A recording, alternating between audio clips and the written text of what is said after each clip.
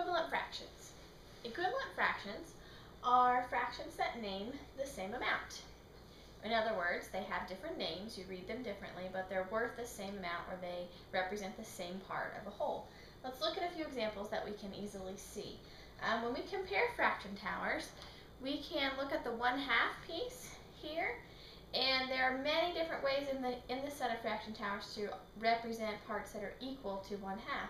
We can show 3/6 and we can show 5/10. And when we compare these pieces, they are all the same height, which means that they are equivalent fractions or equal to 1/2. When we look at pattern block pieces, we know that 2 of the blue pieces represents 2/3, but we can also cover the same amount of space with 4 green pieces, which we call 4/6.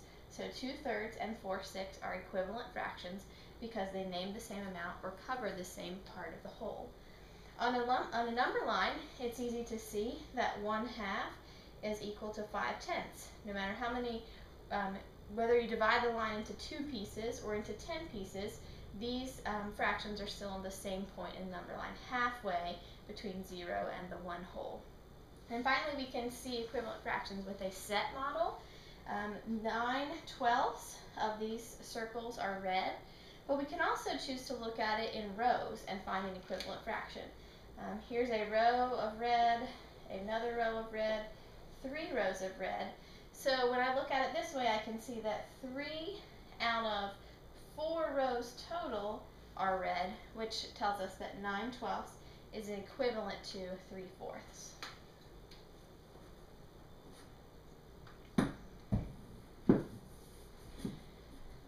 So when we are talking about equivalent fractions, the big idea is that you can find equivalent fractions by multiplying or dividing a fraction by a 1/2 fraction. Let's start really simple and work our way to fractions. We know that 5 times 1 is 5, and 5 divided by 1 is 5. Any number multiplied by 1 or divided by 1 is going to stay the number, and that is the definition of the identity property. So likewise, if we take a fraction and multiply it by 1, 3/5 times 1, we're going to get the same answer. Doesn't change the number. Or if we divide a fraction by 1, 8/10 divided by 1, we're still going to get 8/10. So if we take a fraction that's equal to 1/2, for example, 2/2 is the same as 1/2, if we multiply that, we're going to get 6. I do 3 times 2 on the top, the numerators, and 5 times 2 is 10. I get 6/10. But if I know I'm multiplying by 1, that means that what I started with and what I ended with are equal. They're equivalent fractions. So 3/5 is equal to 6/10.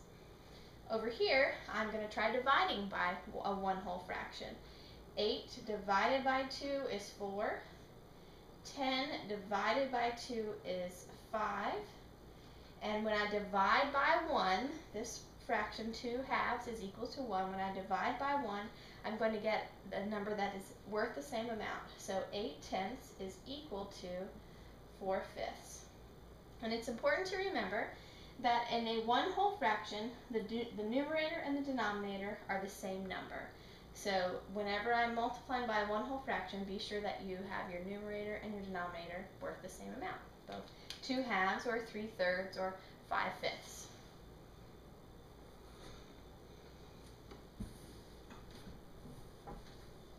We can use equivalent fractions to compare fractions.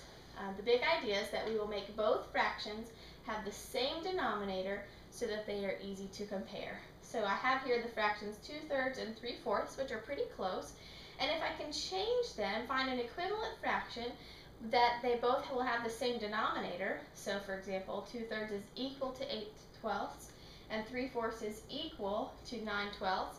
Now they have the same denominator, it's much easier to compare them. We know that when the denominators are the same, the bigger fraction is the one with the greater numerator. So 8/12 is less than 9/12, which means that 2/3 is less than 3/4. So let's see how exactly we would do that, find the steps of knowing how to change the denominators so that they are the same. The first step is to look at your two fractions and list a few multiples of both of the denominators. So I'm going to list the multiples of 3 and the multiples of 4. So you can sing our song if you want to. 3, 6, 9, 12, 15. That's probably enough. We'll stop there. And if it's not, you could always add on more. And then we're going to sing our 4 song, the multiples of 4. Oh, let's all count together, count by 4s. 4, 8, 12, 16, 20. That's probably enough. Now, step 2 is to find the least common multiple.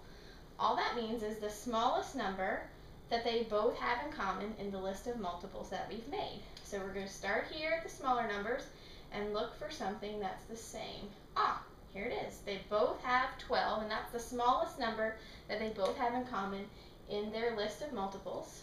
So I like to circle them. And instead of saying every time least common multiple, we can abbreviate it LCM. The LCM of 3 and 4 is 12. This is the first step and second step in changing our denominators so that we can compare them. Now, step 3, we're going to use our least common multiple, which we found out was 12, as the new denominator for both fractions. So I'm going to change this fraction to an equivalent fraction with a denominator of 12 here, and I'm going to make the denominator of this one also 12. I'm going to come up with equivalent fractions with new denominators. Step 4, ask yourself, how do I get from the old denominator to the new one? And then you're going to do the same thing to the numerator. So it looks like this. How do I get from 3 to 12?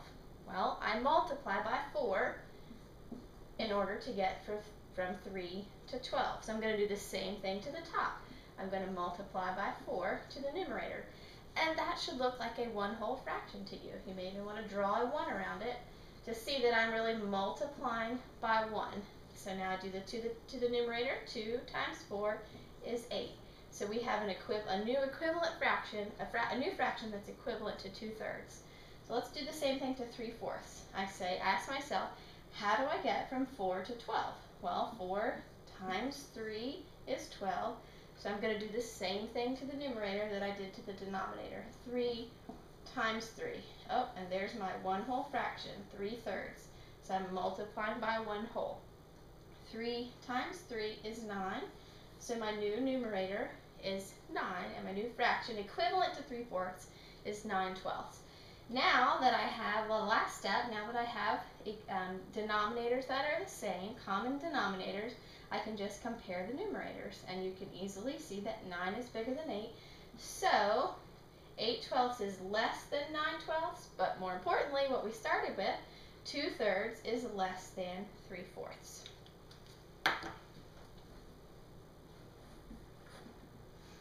So let's do one example all the way from the beginning, comparing 2/3 and 7/9.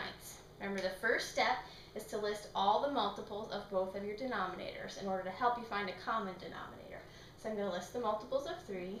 3, 6, 9, 12. That's probably enough. And I'm going to list the multiples of 9, a couple of them.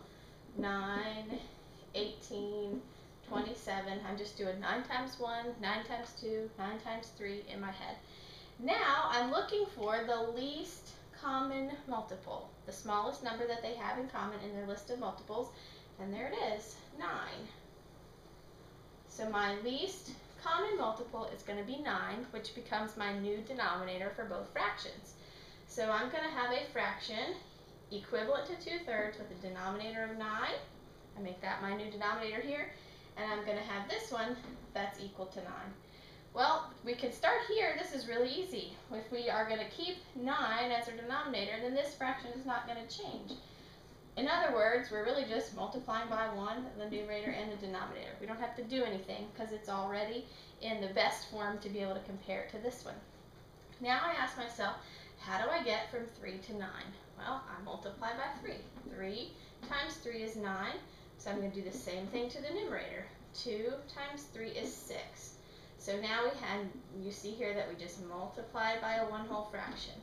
So now I have that 2/3 is equivalent to 6/9, and that 6/9 fraction is a lot easier to compare to 7/9. When my denominators are the same, then I just look at my numerators, and this one is the larger fraction. So 6/9 is less than 7/9, but more importantly, the problem that we started with, 2/3, is less than 7/9.